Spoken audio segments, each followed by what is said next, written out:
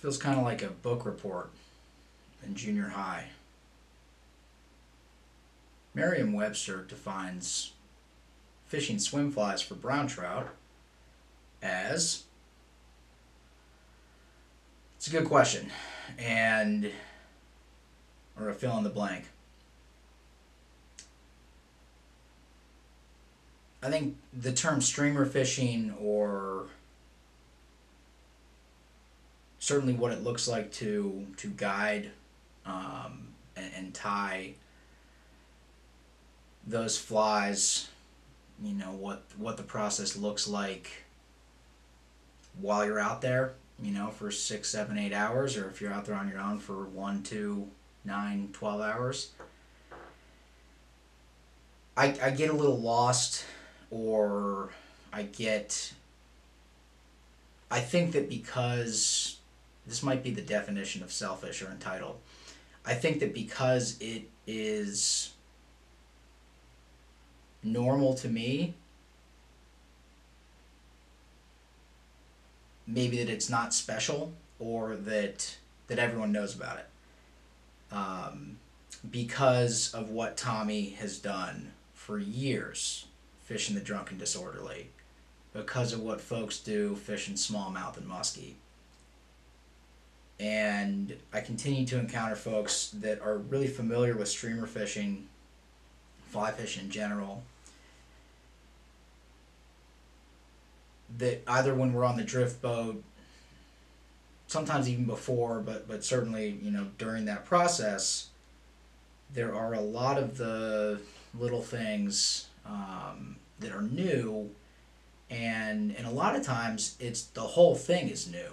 Getting a tight line, fishing with the current, checking your angles, giving those cadence changes, how fast your retrieve is going, how long those pauses are between strips, what your rod tip needs to be doing, that's tracking downstream, with your line relative to current speed.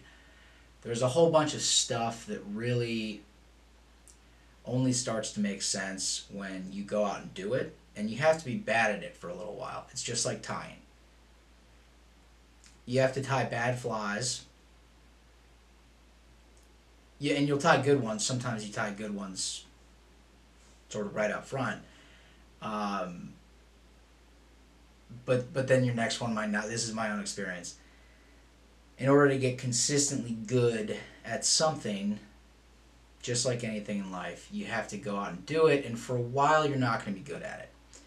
I like to think that as a guide, as whatever this is, educator, conveyor of information, I'm shortening that learning curve. I was certainly helped out a lot by tying the drunken disorderly, because that was really the first swim fly that it's so different, and you're not using the sinking line to get something down and dredge. You're using the sinking line in combination with your leader, both what the actual leader is, pound test, stiffness, along with length, and you're using that along with all these other things. You're casting, the grain weight, the sink rate, what your rod is, distance of your cast. All this stuff is in combination to yield, to result in this presentation that you want. And there's so many different variations, even within the swim fly fishing realm. I did kind of want to give the nod to Tommy there. I'm not sure who. I know he's been influenced by Larry Dahlberg among others, and he's fished with Blaine, and I've seen him tag some like 1884 stuff, and has done some things with Schultz, and they did the smallmouth fishing, and the swinging D came from the drunk, which Tommy refers to as the D. So there's that. There's a whole body of work around swim flies in fly fishing, generally speaking, Not even going to touch on the game changer stuff. I mean, that's a little mini finesse changer. I love them.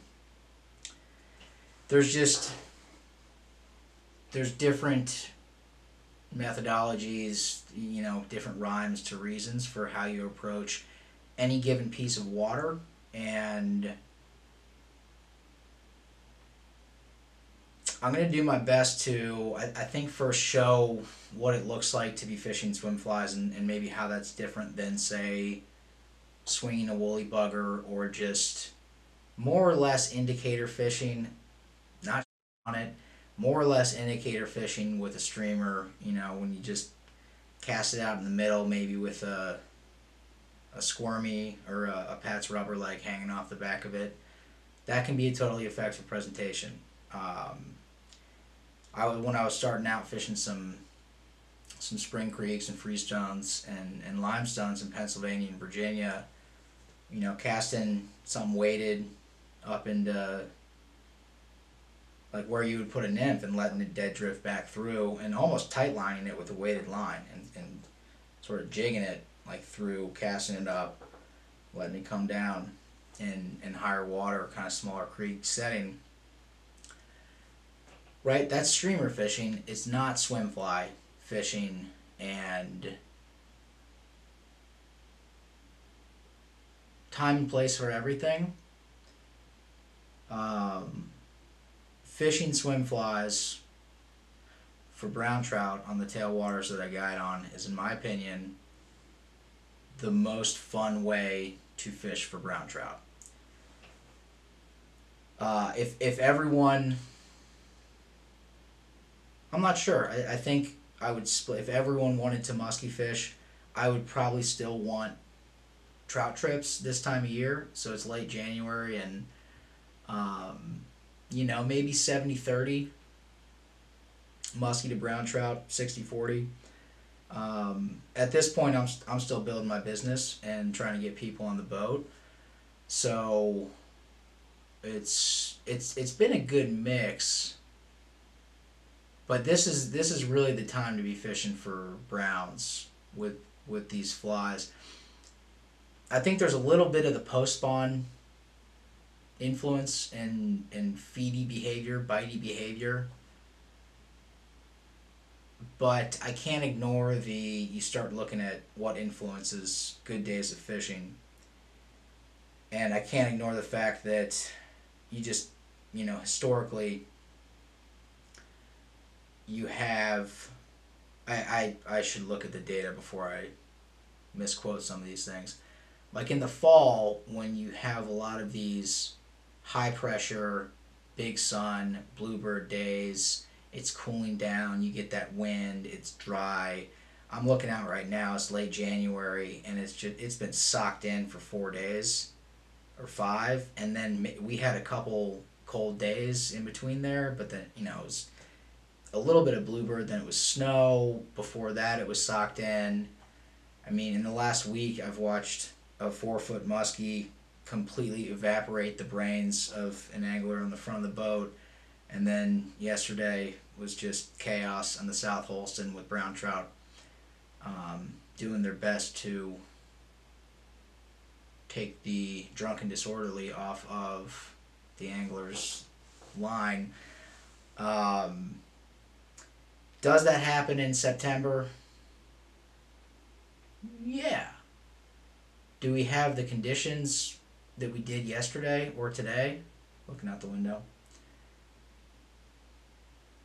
Yeah, we can in September. They're fewer and far between. Fewer and farther between. So, anyways, largely speaking, sort of mid to late January, the post spawn feedy behavior, and this is we're not out west, right? Kelly Gallup has the whole thing. There's the Michigan folks. I'm sure there's a whole other contingent of steelhead and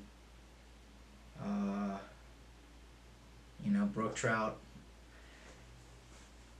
Here it's January, February, March as like it's streamer season. that honestly goes through September. Starting in August, I like to start musky fishing a little more.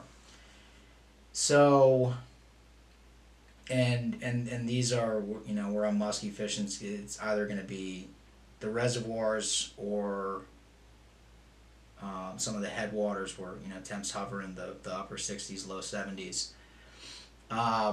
We aren't really subject to freezes or to water temps below. I mean, the headwaters of the freestone musky fishing gets, you know, they get cold, but it's pretty rare they're freezing, and the reservoirs they don't. So, yeah, I'm going on a little tangent there, but right now, you know, next month, we still have that post-spawn behavior, and then through March, April, May, you have there's different emergences of insects, and I'm gonna stay away from dry fly fishing on this one. I love it. You know, on my trout trips, which, you know, maybe is, you start to get into 70-80% of the ideal state, getting later towards spring when the muskie are spawning. I like to have, ideally it's a 60-40. I have some guys that don't want to stop for risers. That's pretty few and far between. Ben, you're a psychopath. I love casting to rising trout. I love stopping. It's especially for people that are learning about fly fishing, which there's no reason, if you step onto my boat and I'm teaching you how to cast a dry fly with a 5-weight, I can teach you how to cast a streamer with an 8-weight and weighted line. There's no prerequisite. You don't need to have experience. I talk with a lot of folks, and it's almost like they want to make sure I know that they aren't good at fishing. You don't need to be good at streamer fishing. In fact, it'd be weird if you stepped onto the boat or went out on your own and you were just awesome at it. It's active, it's engaged, it's new muscle memory. It's a different type of fly fishing for a lot of people.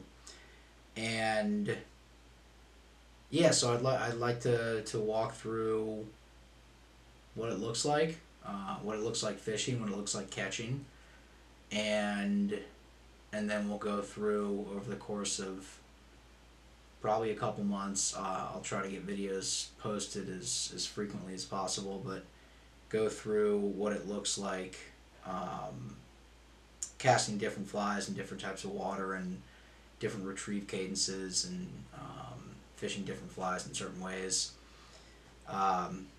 I've tried to do that once or twice or more while on the boat, and I'm going to be enlisting some help for that project. So enjoy what I got for now.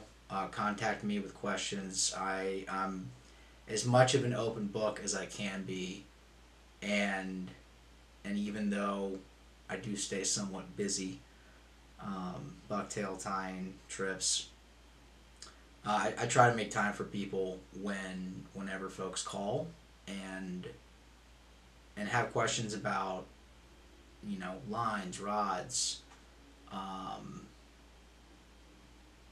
lot of things that I needed help with when I was starting. I didn't know I needed help with them.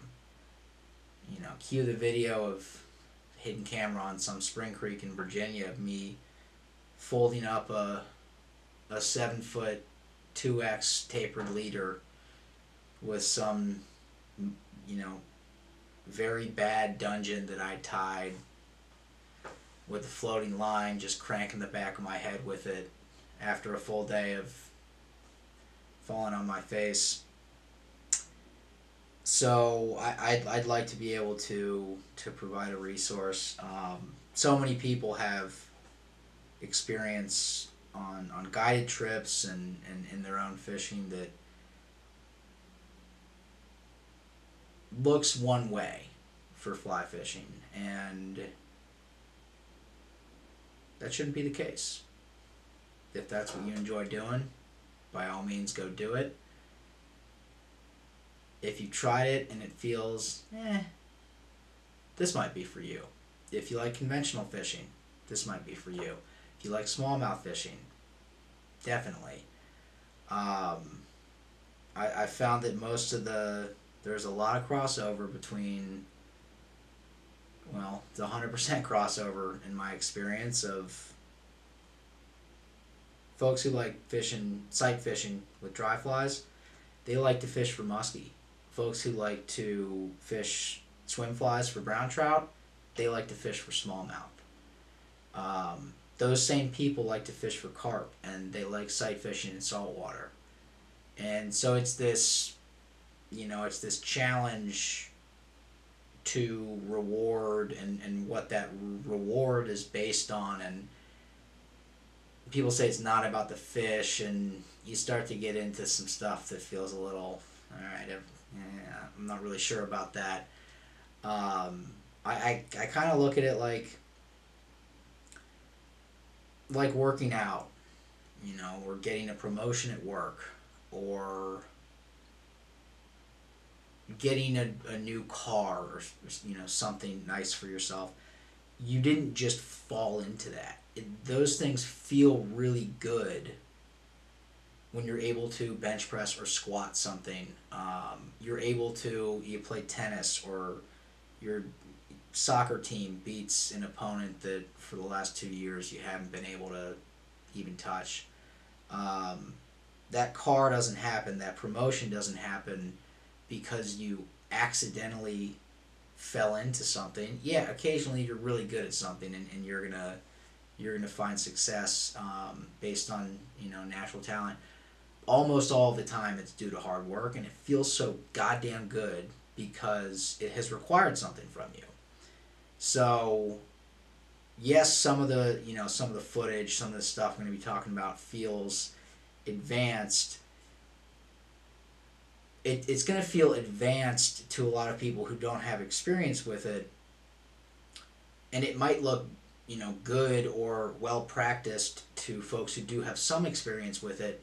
There's a step function there where all of a sudden it looks like, oh wow, yeah, that looks awesome, and also I can do that. And that step function happens with some time on the water. It's a little less gradual. You get to that 80-20 where you can be doing 80% of the things I'm doing, and if not close to 100, or more, based on your own fishing and your own time in the water.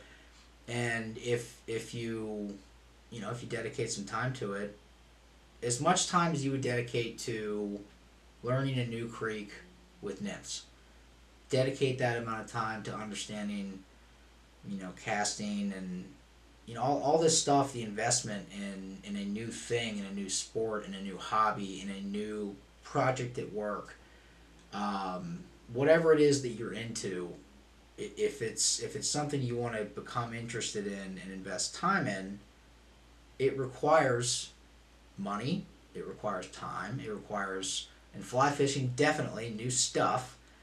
And yeah, it feels like a privilege to get paid to take people out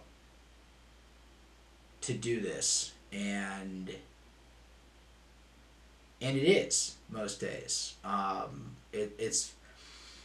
It's been, I don't take it for granted because it's been very difficult to develop a reputation and the client base to be able to lean back on and say, hey, yeah, I'm actually good at this. But it still is so fun, and one of the reasons that it is a privilege and feels so rewarding to me is that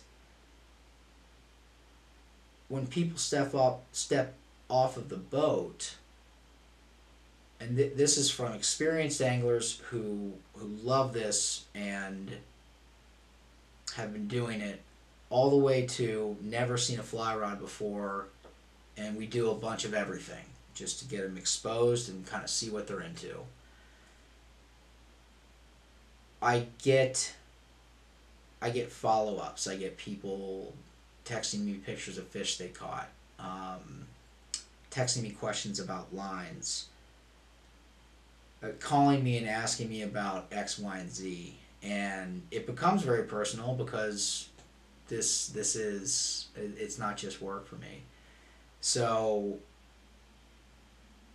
that's just to say that I appreciate the interest, and thanks for taking the time to watch that. And let's walk through some fish and swim flies for brown trout, and maybe watch one or two try to crush some flies.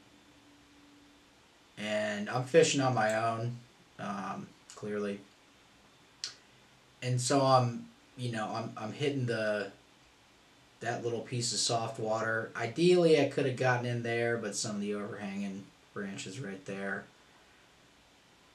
Fishing all the way to the boat. There's a little swim bug trying to get some footage there. I'm going soft water in the corner pocket, all the way up in there. So relatively consistent current speed. I'm not going to be able to get a cast in there if I want one up there, so I'm basically skipping that. I might want to hit this, but I probably want to go all the way back into here. Structure here, so I just hit that. Want to get up, fishing all these little soft edges that might have a fish in it. General layout is, it's shallow in here, and you can't really tell because of the glare. It's shallow and wide up in here.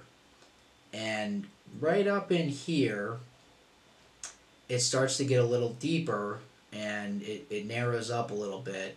So I would say that's generally, better streamer water. The transitions of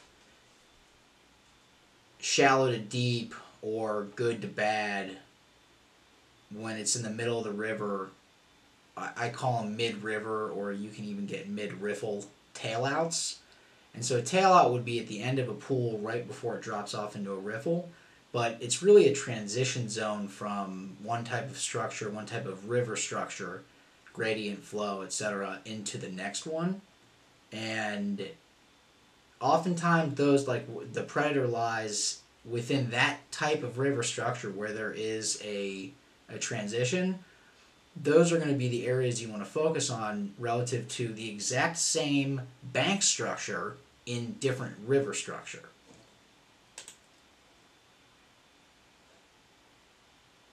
And appropriately checking to see if my camera's pointing forward. So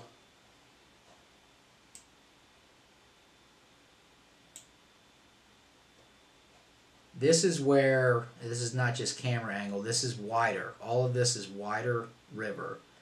And then it starts to narrow off and get faster throughout here. This is a super juicy pocket. This is a super juicy pocket behind that tree. But this cast here it's somewhat unsuspecting, mostly because of what's going on in, visually with some of the glare here. When you're on the water, you have polarized glasses on. Now maybe I could sneaky cast up into here. Maybe I could backhand one into here. But right in there, the softest pocket on this stretch of what is castable, what can I reach with my fly right now, I want to hit this spot. I might want to hit this spot too. There might be a couple, trout up here. When you do see an eat that is this fast, you're getting them, you're putting it on their head. Most of the time, in some of the other fishing that I've just shown, I'm fishing it to the boat because you need to give them time. You're probably not casting onto their head. And so I always struggle with, and I give people options to do this, I like to retrieve back to the boat because of, fishing these flies. I'm watching, and you will experience that fish aren't doing this. They're not right to the bank.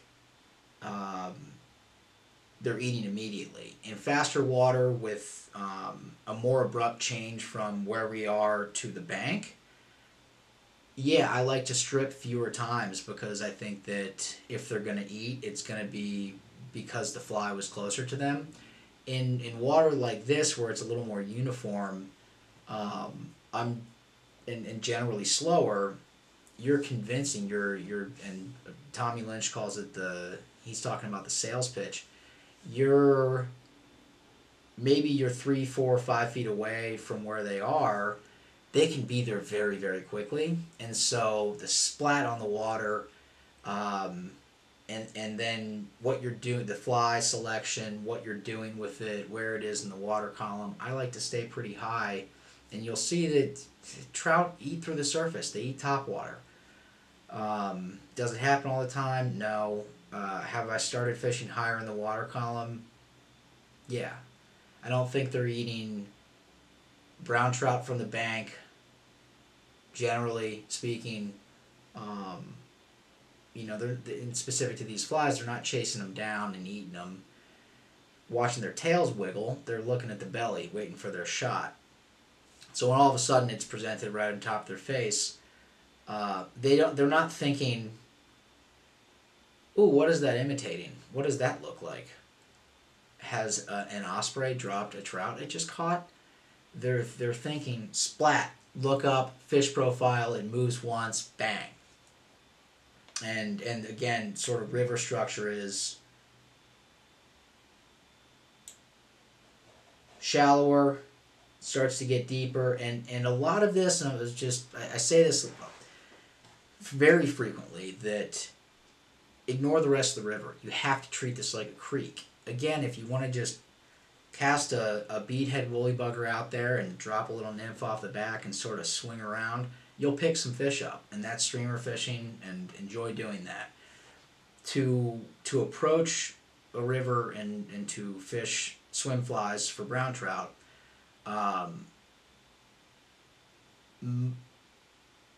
in the most effective way, the most fun way, I want to convince this thing to come destroy this thing and try to take the fucking rod out of my hands way, ignore the rest of the river. This is a lot of water, right? Treat it like a creek. Treat it like a little creek where you're stuck under trees and you can only get one little cast out there, and you have to say, okay, that's the best spot, and that's the one you're going to pick.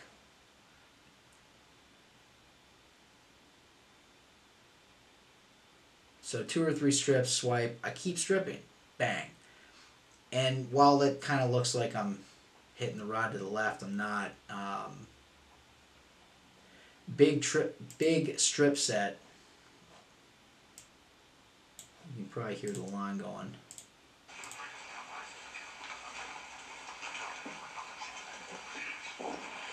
So you're stripping. Hammer it and then immediately get tight.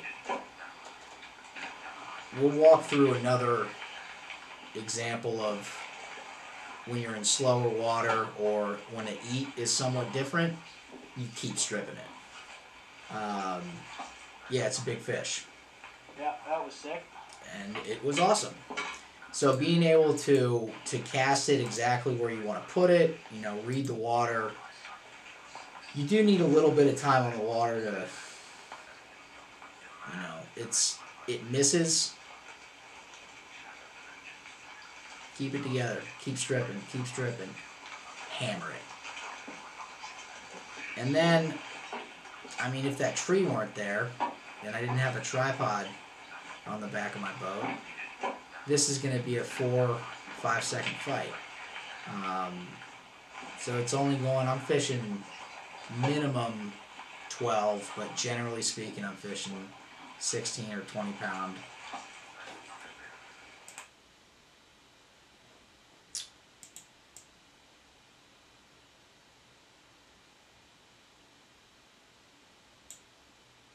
I'll give you a little. See ya. Yes, I've been listening to an audiobook.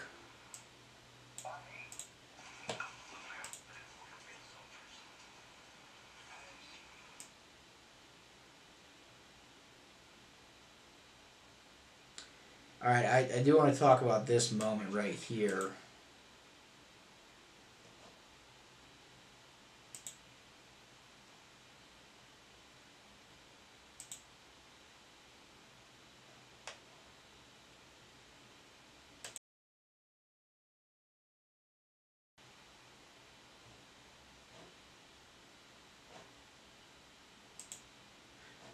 Okay, we're going to go into slower water here. You can see faster water up here. So we're kind of mid pool, but we're getting towards the last third of riffly water pool next drop.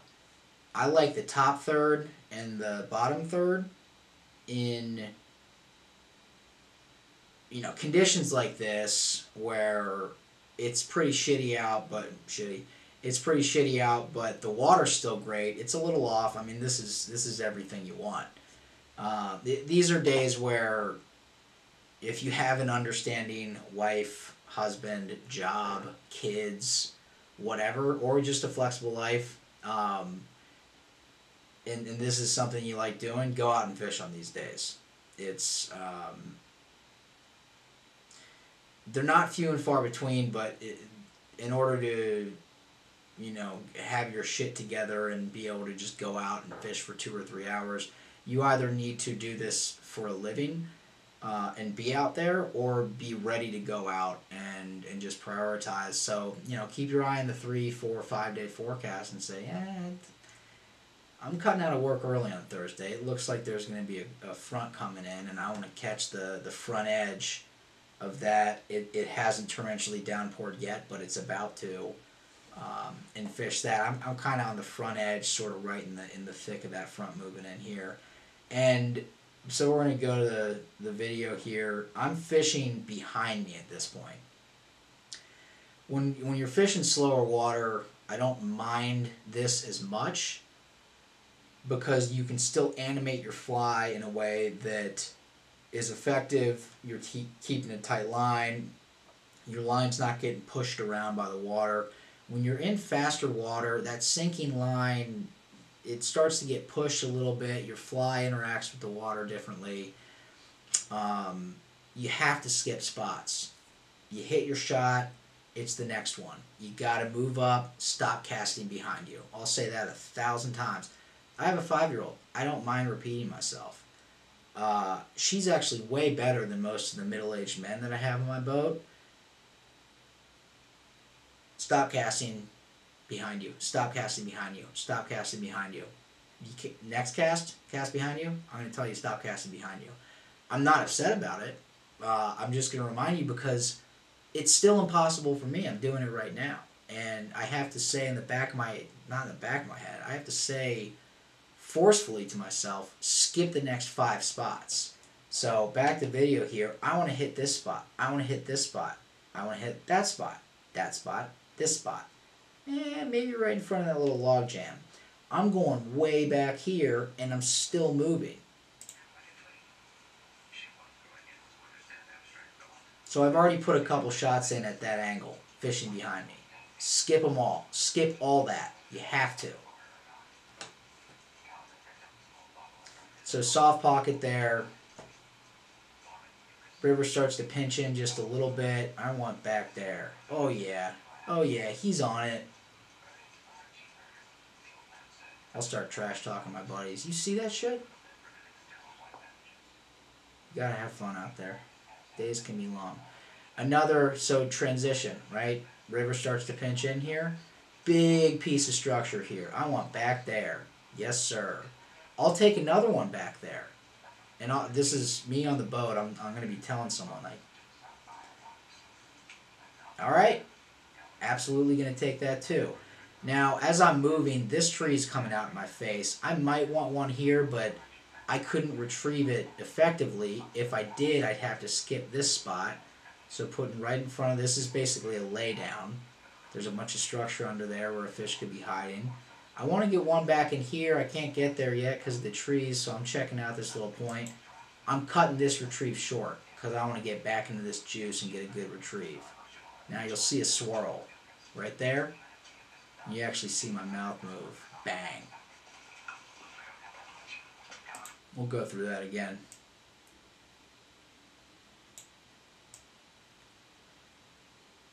So I hit this log point, or this lay down point. I'm going real fast. want to get all the way back in the softest water possible. So it's back in here. And you're about to see a swirl.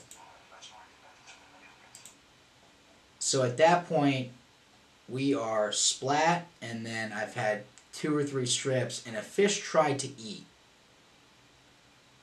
Or if I can recall correctly, it moved on it real fast. And that looks like a fish turned the jets on, and that's what happened. I mean, that swirl happened because a fish screamed out from where it was, and it's a big fish. Its tail pushed water, and it just came up right next to the fly. And so I'm watching. I can see all of this, and you can just watch my mouth for a second. And there's a couple other things that are happening here. As I casted, you'll see the swirl. You'll see me going, come on. Because it didn't go in that first one. You got to keep it in the kill zone. And then I saw it. I was in the middle of the strip, and I saw this thing coming up to it, and it wanted to eat. And it was going to eat right there. And so you watch, oh, come on. Now I stop. Just that little pump fake.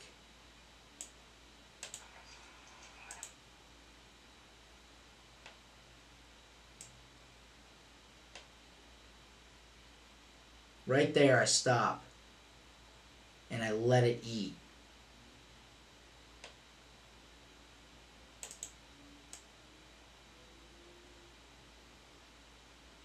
Just that little hitch, and then boom. Absolutely hammer it. So, did I know the fish was going to be there? No. I'm expecting that here. Maybe here. Maybe there, but I'm going to that. I want a better presentation. I want the next shot instead of the shot I just had. So right here, I start speeding it up. Okay, get this over. Get it back in the juice. Swirl. Oh God, come on. Pause. Boom. And then how many, that's 3 giant strip sets. When a fish eats,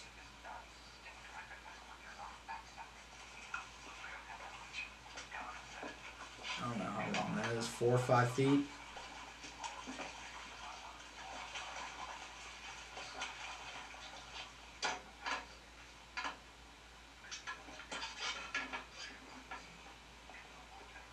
Drop that anchor. Pretty slow water, so this is the current speed where you can chill. This is the type of current speed. Yeah, you see that shit? It was such a sick eat. So that's the payoff, right? That's the entire point of this thing. Yes, all the other stuff is fun. Tying's fun. Going out and actually fishing is fun. It's it's something different. It's highly engaged. It's physically demanding. It feels good. You have endorphins. There's adrenaline. It's a lot of fun.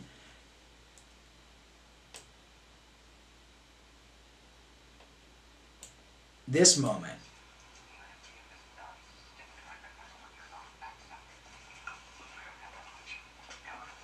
is why people say pay your dues, all this other stuff.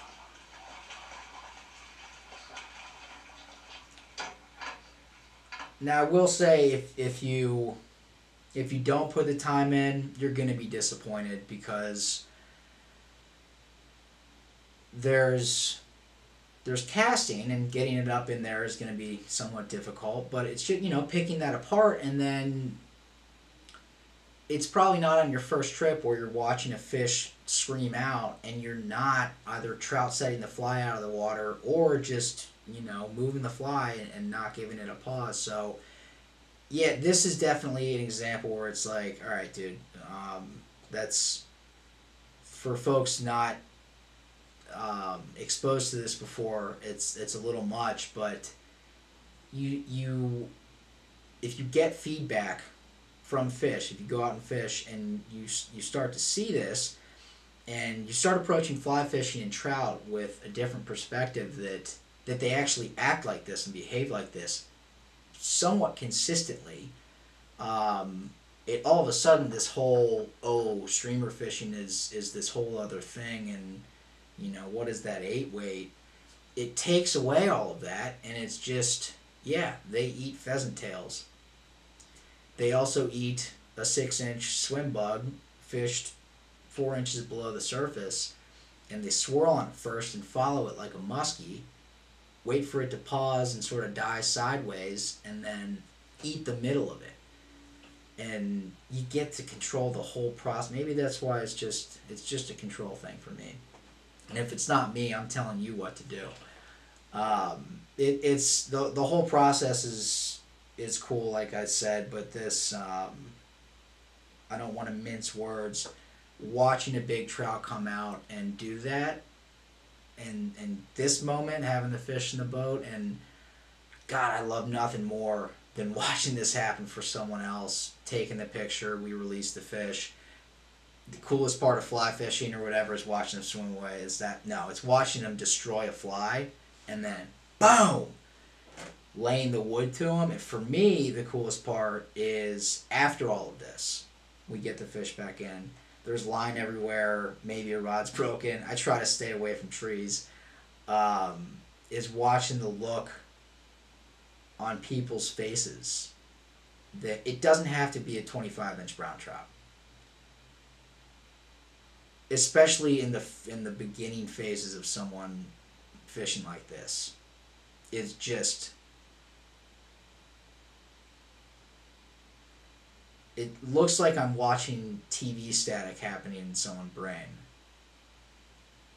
They're just replaying the moment. And yes, the grip and grin is fun, but that, and sometimes it's just after the eat. Yesterday, a lot of trout sets on some big browns that we didn't get to the boat, but this kid had a fucking blast. And that TV static I watched. Alright, I'm not sure where that had stopped.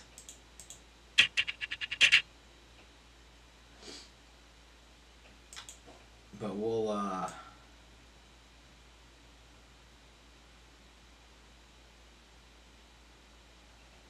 so this is, I just finished taking pictures of that big trout,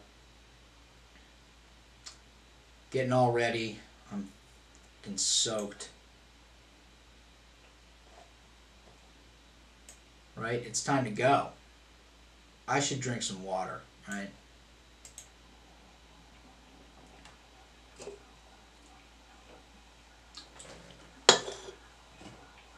Double fishing.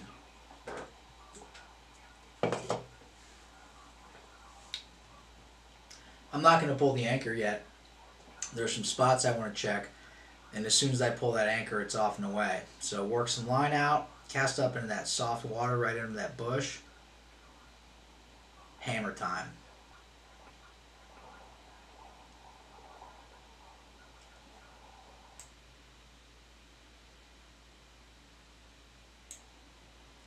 For the audience at home.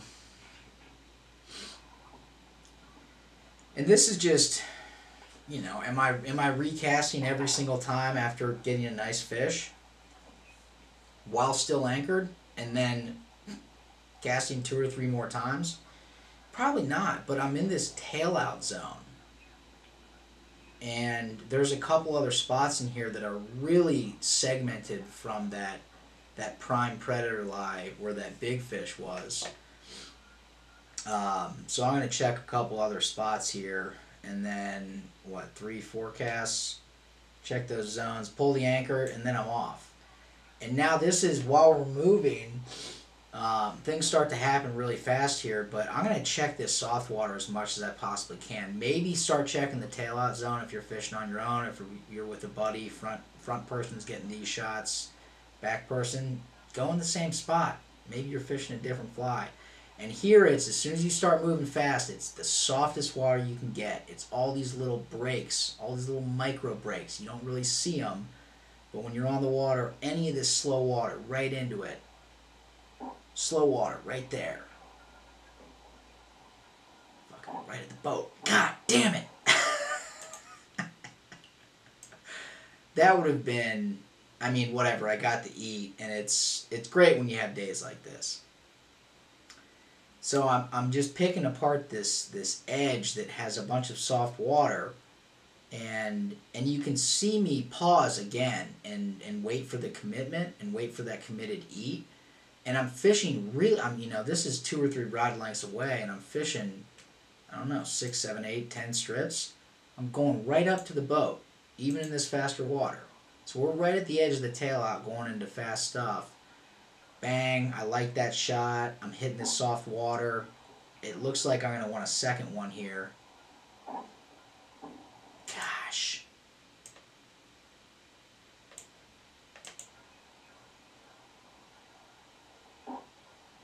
Bang, right in there. I'm fishing. I probably see it right here. Pause. And that little rod hitch with my right hand, that can also be a way to help out your strip set and give you a little extra juice on it, where you're not lifting up, you're pulling it back. So you get tight with that left hand and then you pull the rod back up into your rib cage as you're stripping. And even if you're tight on your line and you pull straight back with a tight line, that's a strip set.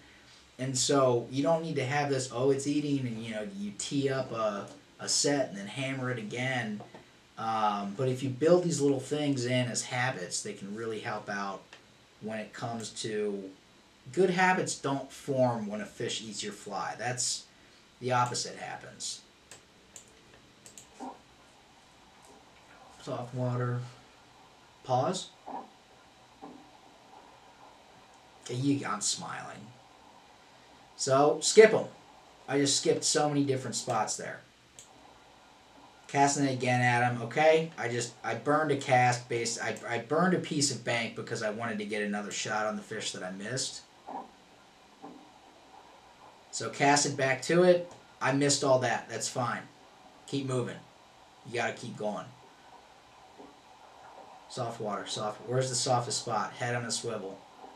Checking the back. All that soft water. And then sometimes you just have to stay committed. Maybe there's some shots over here, but ooh, I like it.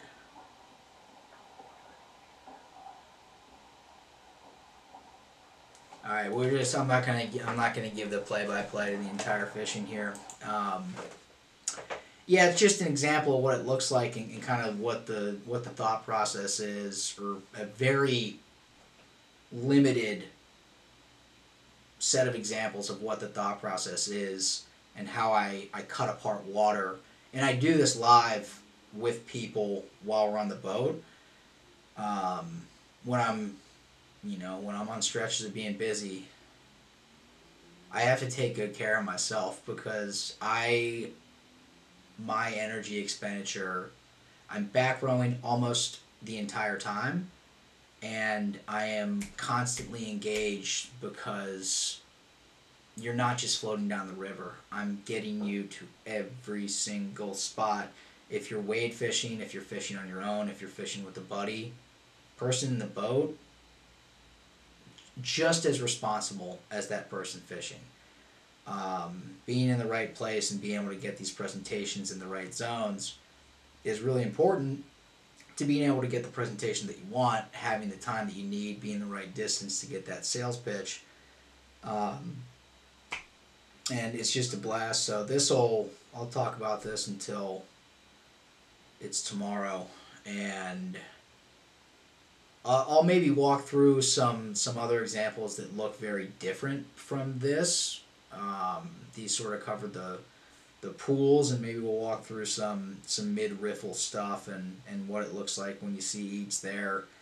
But yeah, this kind of the slow water structure picking apart, that tail out, both broadly speaking of big pool going into a riffle, what we just saw here, and then kind of that mid-riffle, mid-river, looking for how the river changes as a whole, and where are you, and what's the river doing to make this zone something you should really focus on versus the bank that looks exactly the same except it's in a different part of the river structure itself. And what I'm fishing here is my swim bug. I was fishing the mini swim bug for a little bit in some of the skinnier water. I like the fishing the swim bug and stuff with log jams and shallower water. The drunk is that's probably my number one client fly, and oftentimes my number one fly. I'll kind of go through different phases. But yeah, I mean this.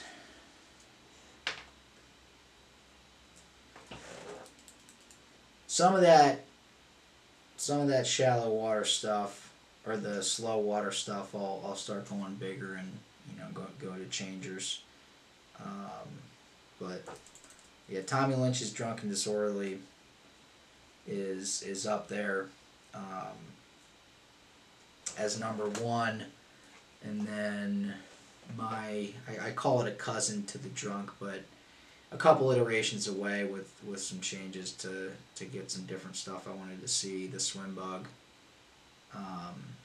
And then flies.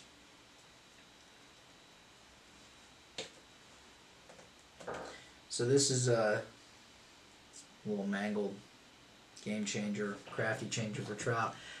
I struggle with why I think this is appropriate for trout and that this is a musky fly only. These, bucktail presents a little bigger, but anyways, I'll check back in. I'll do some time videos soon. If you can get here soon, get here.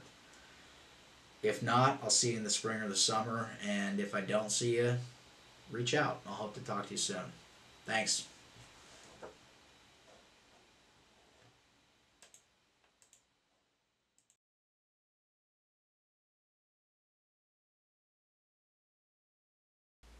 It's bonkers. Talked with the kid that just moved like 25 fish and had a few big ones eat. I was moving my oar out of the way. He's fishing and drunk, getting up to the boat. Missed once and comes through the surface of the water. I mean, he couldn't strip anymore. He's got his rod up here. I'm moving my oar.